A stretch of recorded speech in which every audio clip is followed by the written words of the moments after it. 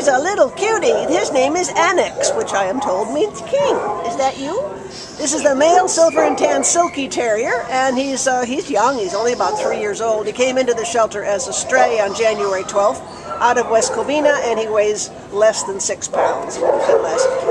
He had his muzzle shaved. Here, let me see if I can show you his intake photo. So he looks a little different when he came in, and he will again after his little hairs grow out. But he was a little bit matted, having been out on the street.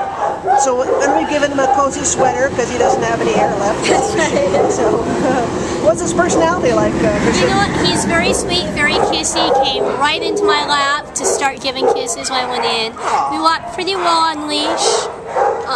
We've shown some signs of being housebroken. We're just a real love. We have a kennel mate. We seem to get along with other dogs. Good.